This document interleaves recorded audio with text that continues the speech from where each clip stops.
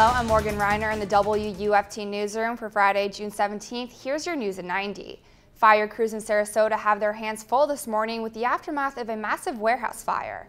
The 5-alarm fire started around 5 a.m. and this 7,000 square foot warehouse. It's unclear if anyone was inside the building or how the fire started. A Phoenix, Arizona Walmart was evacuated after a group of people set off fireworks inside the store.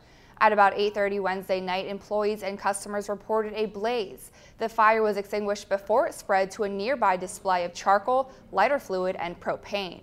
The flames left a layer of floor-to-ceiling smoke inside the store, along with extensive damage. Fire investigators believe 3 or 4 people were involved in setting the blaze.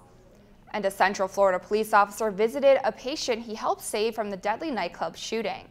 Eatonville police officer Omar Delgado visited Angel Colon at Orlando Regional Medical Center. Colon was at Pulse nightclub when Omar and a teen opened fire and killed 49 people.